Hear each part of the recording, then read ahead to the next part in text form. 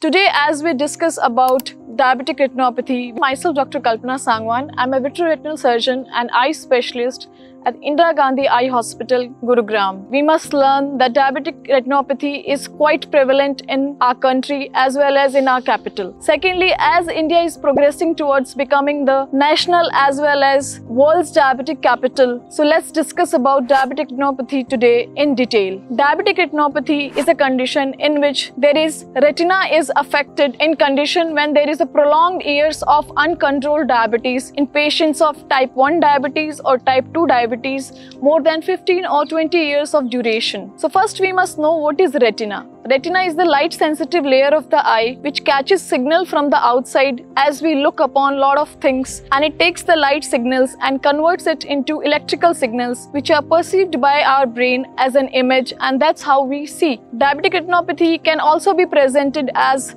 blurred vision, decreased vision. Sometimes patient can also appreciate change in the size and shape of the objects. Patient can also appreciate colors in dull variety, or at the same time sometimes the vision becomes totally black also, and patient may see some black spots in the field of the vision. So how do we diagnose diabetic retinopathy? Diabetic retinopathy is diagnosed by a variety or battery of tests. First and foremost, we do a dilated fundus examination in which drops are put to dilate our pupil so that a limited amount of retina view can be appreciated just by looking at the fundus. Diabetes can also affect our central vision as well as peripheral vision. Central vision is affected in the terms of blurred vision, decreased vision, while the peripheral vision is also affected during driving, in the night time, or sometimes patient may see some black spots in the field of the vision. So how can we prevent diabetic retinopathy? First and foremost, we should have a strict diabetic control. Along with that, if we have any associated conditions like hypertension, cardiac conditions, high cholesterol, in that condition we must have a good control over these conditions to have a good outcome or to prevent increased stages of or increased progression of diabetic retinopathy. Secondly,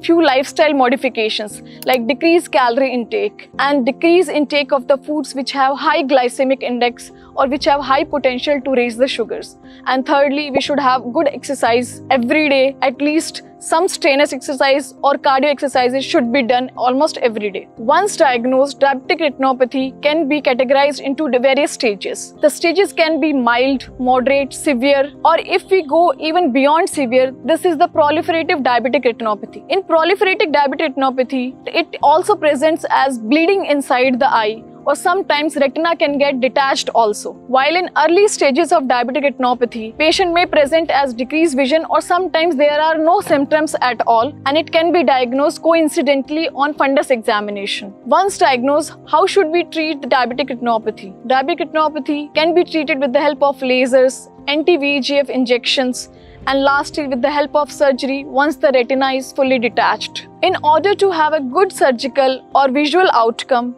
we should have good diabetic or systemic control. Secondly, we must go to a retina specialist and get ourselves examined in case we are having diabetes for more than 15 to 20 years.